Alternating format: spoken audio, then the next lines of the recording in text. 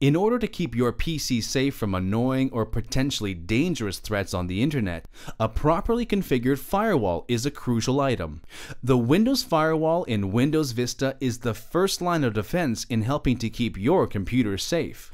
The Windows Firewall Control Panel in Windows Vista offers several configuration options and a simple user interface to help you protect your computer. This new Windows Firewall is improved over the previous versions and helps protect you by restricting programs if they begin behaving in unexpected ways, a common indicator of the presence of malicious software.